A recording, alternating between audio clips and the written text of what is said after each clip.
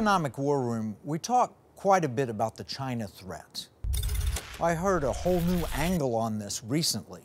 I was in Washington and was approached by an American medical writer who came up to me at a conference and said, "Hey, you're the economic warfare guy. I have a form of economic warfare that you may never have heard of." And she was right. When I checked her out, I realized this is very serious, and it's absolutely essential that we understand it both from an economic standpoint, but also from our personal health. Let's welcome into the Economic War Room, Rosemary Gibson. Rosemary, you came up to me at a conference and you said, here's a brand new form of economic warfare. And you told me I needed to understand it, and then you got me a copy of your book. Would you tell me what that type of warfare is and why we should be so concerned about it? The United States is dramatically dependent on China for so many of our medicines. Antibiotics, chemotherapies, and so many other essential medicines. And this is an untold story. It's an economic issue, a public health disaster waiting to happen, and a profound national security issue. Rosemary, why hasn't the mainstream media picked this up? This is an untold story because they're very powerful forces that don't want the public to know. If we look at the major networks, their advertisements are funded by the pharmaceutical industry. The industry has done a lot of good for this country, but this is not a story that they want the public to know. And also, China has implicitly censored the U.S. media. It doesn't want to have bad stories about it come into the public mind, so they're off the radar. And so these are reasons that we aren't seeing this story out there in the mainstream media. And it's not a Democrat issue, it's not a Republican issue. This is an issue for all of us. But we're not giving up, and we're optimistic, and we've been very heartened by the response to this book from industry, from the public, from policymakers. And we're heartened that this is probably the best time we've ever had to begin to fix this problem with the tools that we have in public policy. Well, the Trump administration has brought a big highlight to the Chinese lobby that's happening in Washington and all the things they're pushing for. Do you think this is an issue of Chinese lobbyists influencing us to keep us? It's certainly very powerful, but one of the biggest lobby groups is the pharma industry that wants to preserve its ability to do business in China for as long as it can. And as we say in China RX, there's a chapter called the China Trap.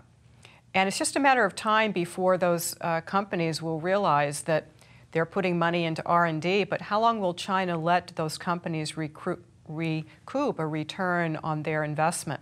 Look at Apple. It has the most innovative product in a generation, the iPhone. It's been on the market 11 years. In China, it has only about a 7% market share of all the smartphones. Google initially went into China, and it was very short-lived. Its source code, it's the heartbeat of its business, its key intellectual property was stolen, and it left after 4 years.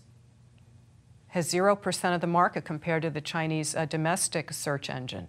So this is not for the long term for the industry, and I think that they realize that, but for right now, there's a huge demand for their products in China among Chinese consumers who their incomes are going up, their expectations are going up, and they don't trust Chinese medicines. So they're looking to Western companies who are more than happy. And of course, we want to ensure that people in China have access to good medicines. But how well is it going to work for these companies in the long term? There is a China trap. No doubt. Rosemary, you've had a long history of writing in the medical field, and you've won awards on this. What about the China RX story first intrigued you? What made you interested in learning more about this dangerous security risk? It was remarkable that there's been this huge shift in where our medicines are being made, and nobody knows. So here are the generic drugs that are being made in China that millions of Americans are taking and they don't know it. Antibiotics, antidepressants, medicines for Alzheimer's, Parkinson's, epilepsy, high blood pressure medicine. Young women are shocked when I tell them that their birth control pills might be made in China. And the list goes on, and that's ramping up quickly. It's just a matter of time before China overtakes India in the production of generic drugs. So what was so surprising is that this story has been untold, and it's an honor to be able to tell it. Well, you open your book with a story about heparin, and you describe how the drug thinner heparin is something that we basically have lost control of. Can you tell us about that? Sure. There's a commonly used medicine in hospitals and kidney dialysis centers, and it's called heparin, and it's a blood thinner.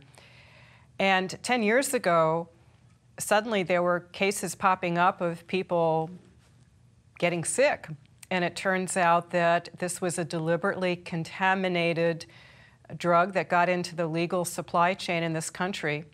It was deliberately contaminated for economic reasons in China. And up to 250 deaths were reported to the U.S. Food and Drug Administration. And that's probably an underestimate, because a bad drug is very hard to trace to show cause and effect. So the number of injuries and deaths from this is probably much, much higher.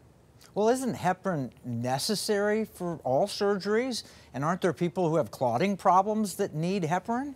Heparin is ubiquitous, and the United States is dependent on China for more than half of the raw material. It comes from pigs and from the intestines of pigs. You need one pig for every vial of this medicine, and it turns out China has the world's largest supply of pigs. But if there's a disease outbreak, as there was a shortage, and so enterprising minds put in a fake substitute. And it turned out to be lethal.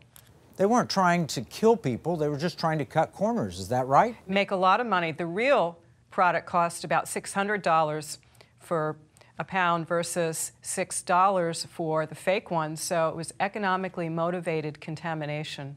I thought we manufactured critical drugs like heparin here in the United States. Isn't that true? In the United States, we're making more of the finished drugs, particularly brand name drugs. But for products that have been on the market for a long time, like generics, a lot of that manufacturing has been outsourced, and China is the dominant producer, not only of the key ingredients, Kevin, but also the chemical building blocks we need to make them, those critical components. And we're so dependent that if China shut the door within months, the pharmacy shelves in the nearby corner drugstores would be empty and hospitals would cease to function. That's how dependent we are in this country on China. How could we have let this happen? Doesn't the FDA require that key critical drugs are manufactured here in our own country? Oh, there's no requirement at all. In fact, we document in the book, it was really a surprise to make the connection between our trade policy and our supply of medicines. We documented that in 2000 we had the opening up free trade with China, and within just 4 years, that's when we lost the last aspirin manufacturing plant in the US, the key ingredient. It's when we lost the last penicillin fermentation plant in this country. We can't even make penicillin anymore. What happened is Chinese companies formed a cartel. They dumped the product on the global market at below market prices. We've all seen this playbook. It's the steel playbook. And then all the other producers were driven out in the United States, Europe, and even India. And then the prices went back up. So we can't make penicillin. On page 33 in your book, you say, in the 1990s, the U.S., Europe, and Japan manufactured 90% of the global supply of key ingredients for the world's medicines and vitamins. Now China is the largest global supplier.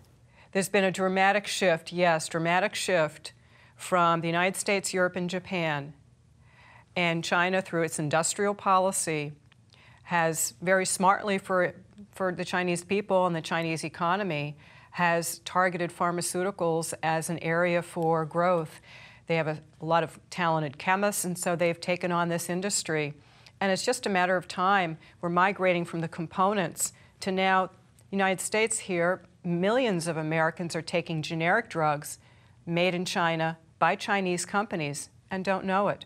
And China RX is the first book to name those generic drugs being made in China by Chinese companies and prescribed and used here in this country.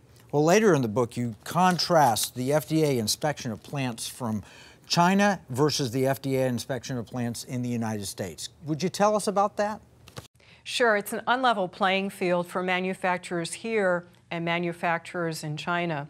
One of the biggest differences is that the FDA is required when it goes into a plant in another country. Usually it just can't walk in. It has to give advance notice to the manufacturer and also to the government. And that's 4 to 6 weeks advance notice.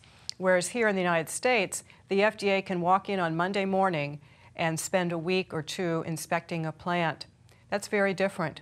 In the 4 to 6 weeks, when companies have notice, there's a lot that they can do to clean up things before the FDA comes. So that does create an unlevel playing field. How often do FDA inspections happen here versus how often they happen overseas? For many years, the FDA inspected Western plants much more than they did plants in China. In fact, it was quite shocking to see back in the 90s, we've uncovered an FDA memo written by a very dedicated public servant who said, we have no idea where these drugs are coming from, these key components, and they could get to the president. So for about 20 years, we had a strongly deregulated environment. But after people died from this contaminated blood thinner that we talked about, finally Congress and the White House got together and there were stronger inspection standards and also resources and authority for the FDA to go more frequently into plants in China. But again, those inspections are just not the same. Moreover, China has withheld visas. They've made it really hard for the FDA to do its job on behalf of the American public. They've withheld visas for FDA employees that were stationed by the FDA in China, at least intended to be there, but they held those up for several years, even though the United States is buying millions and millions of dollars of drug products from that country. Why would we ship our manufacturing of critical drugs to China? Is it the money, companies are trying to save the money, or is it access to markets? What is it? What's going on here? It's both of those things, Kevin. First, manufacturers went there, and we traced it back to the generic drug law back in 1984, which made generic drugs possible for the American public. It's been a boon to consumers that don't have to spend as much money when they can get a generic versus a brand name product. But it turns out one of the unintended consequences is if you're going to sell a product that's cheaper, you got to figure out a cheaper way to make it. And so we began to see the migration of manufacturing of mostly the chemical components, the key ingredients, over to China, again in a deregulated environment. But the other reason, as you say now, the trade deals with China, it certainly has created incentives for companies to move to China. We've seen billions and billions of dollars investments, not only in manufacturing, but also in R&D in China by brand name companies that Americans would know.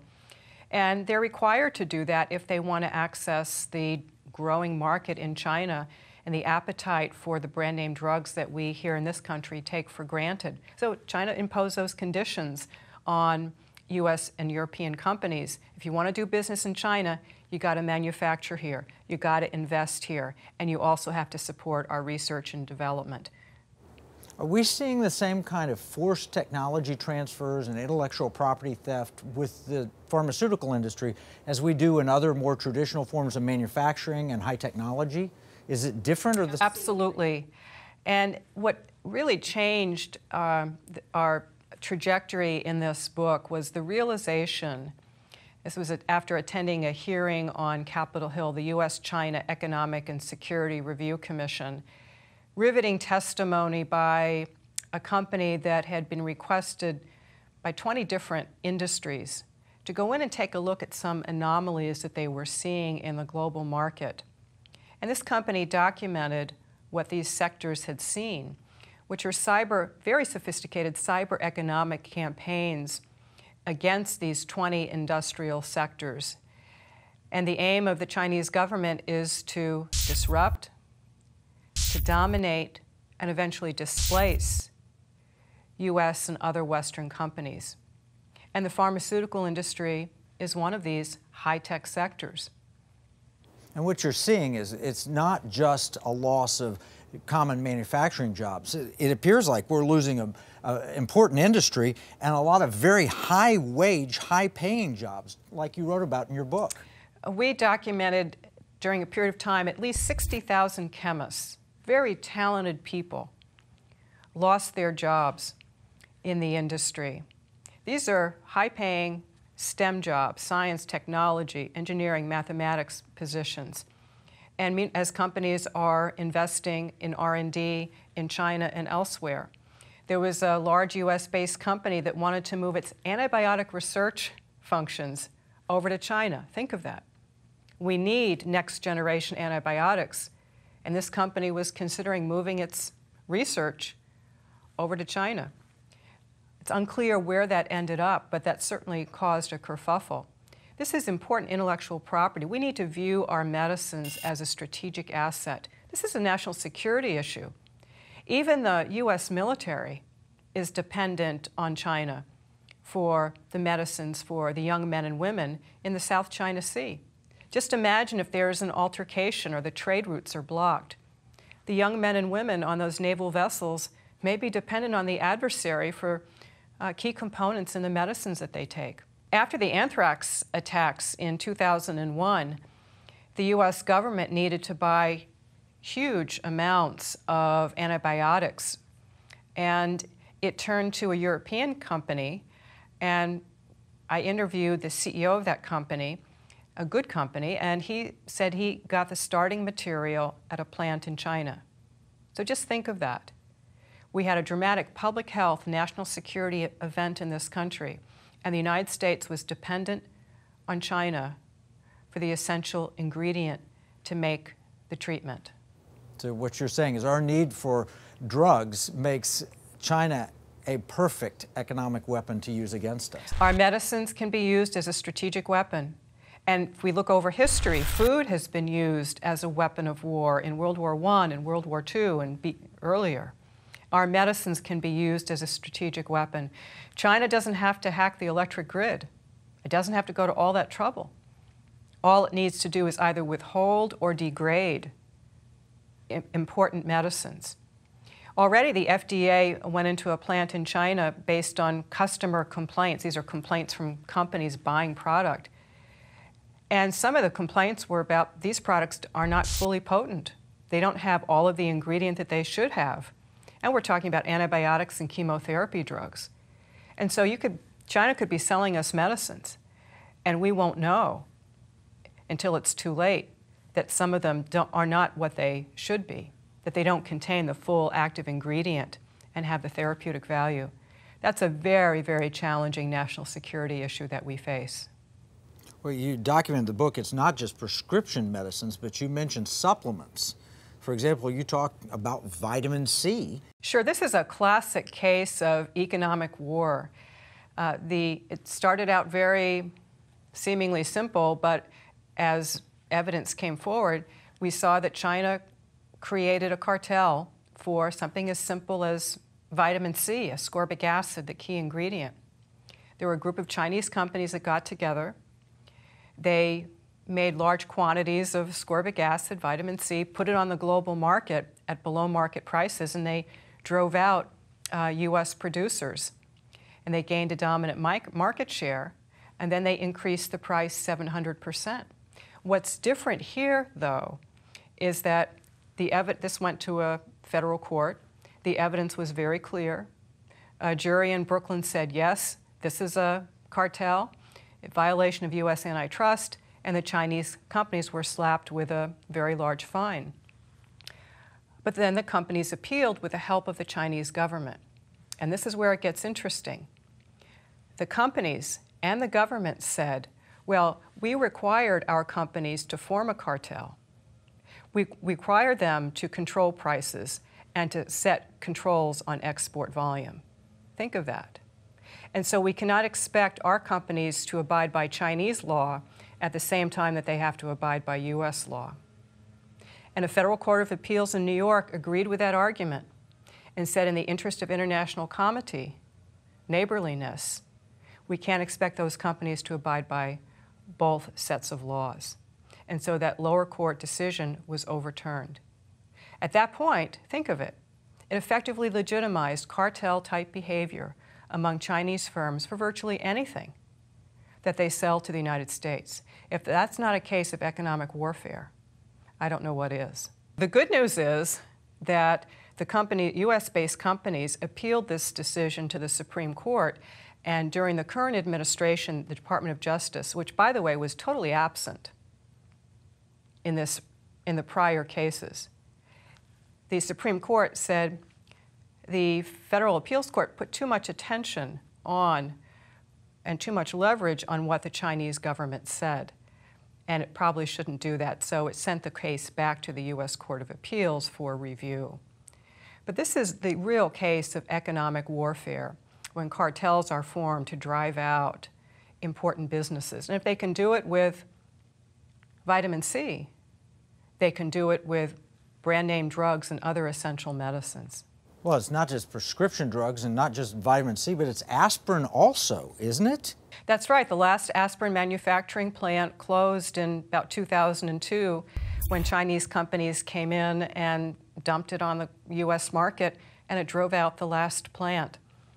So this is the playbook.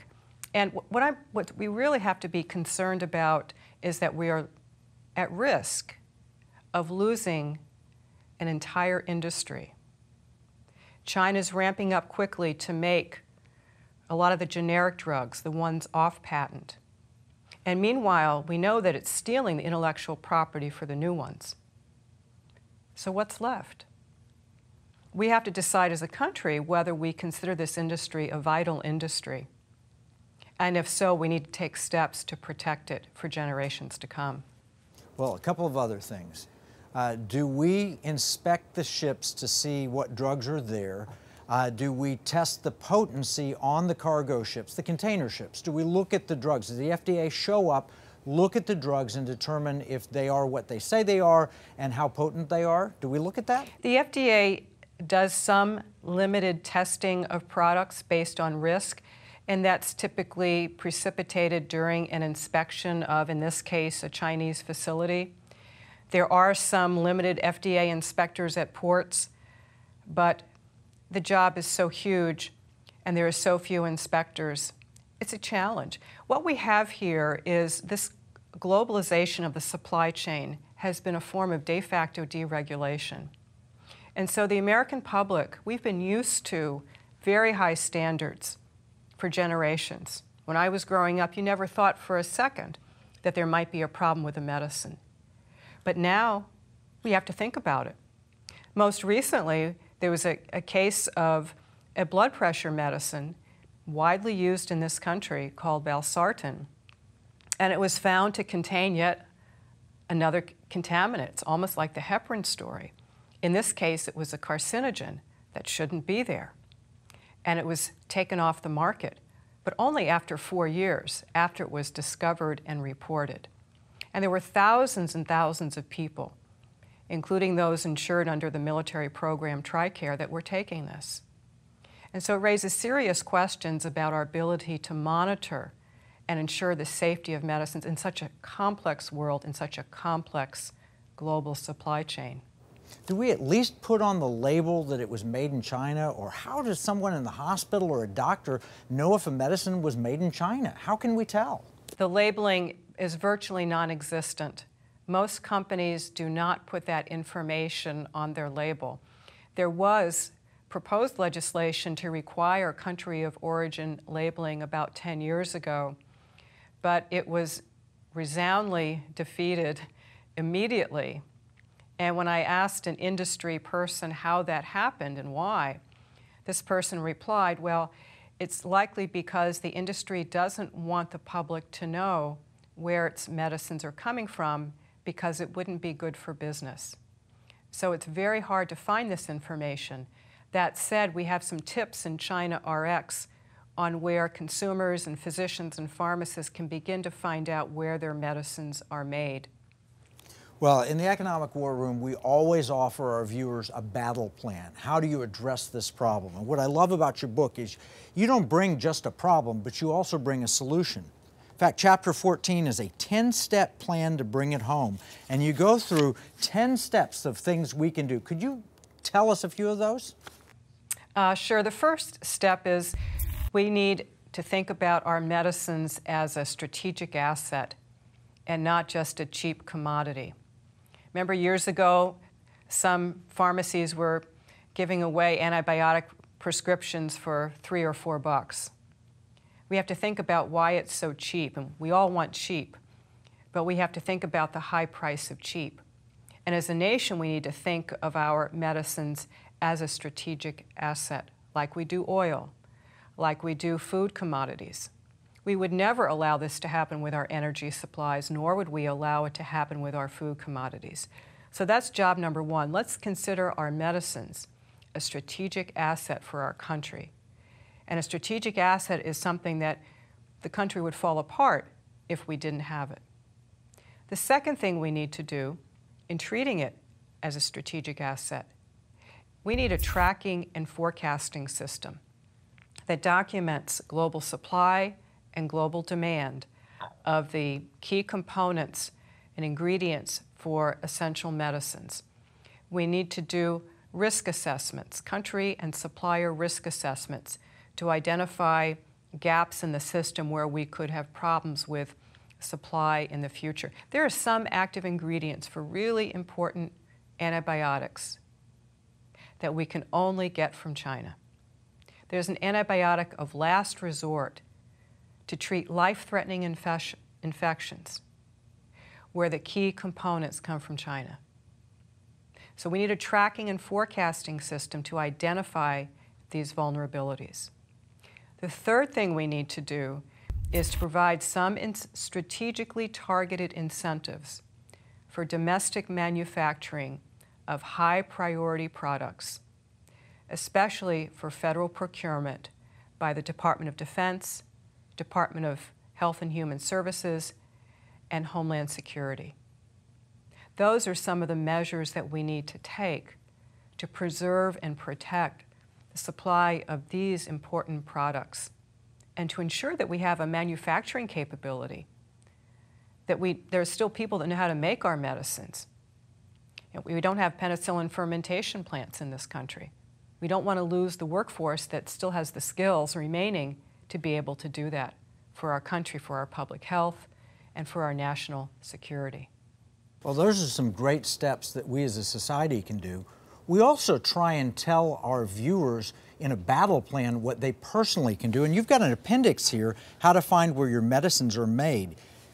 Could we get your permission to reprint your action steps and your appendix in our battle plan? Absolutely, you have my permission. And what consumers and listeners can do is go online. There's a couple of websites that we identify where you can look for the box that your medicine comes in. You might just get that orange plastic container with the white tops that are hard to open, so you don't see any information whatsoever about the manufacturer. You can go online and type in your name of your product that you're taking, and then sometimes you'll see on the box the manufacturer, where it was made. You can also, when you go to a drugstore to pick up a prescription, ask the pharmacist to show you the box it came in and take a picture of it with your phone. And then if you're still having trouble finding it, call up the company. And there are some companies that are more than willing to tell you where it was made and where the ingredients were made. Other companies don't do that. But any good company, it seems, would be very proud of where their medicines are being made and would be happy to tell their customers. Well, let me tell you what we're going to do. We're going to take your story to the national security arena. We're going to tell our contacts in the Pentagon and in Congress, this is an important economic warfare story and we need to address it. And we're going to ask every one of our viewers to read this book. So thank you, Rosemary. Thank you for being a part of the Economic War Room. Thank you. This is Kevin Freeman from the Economic War Room.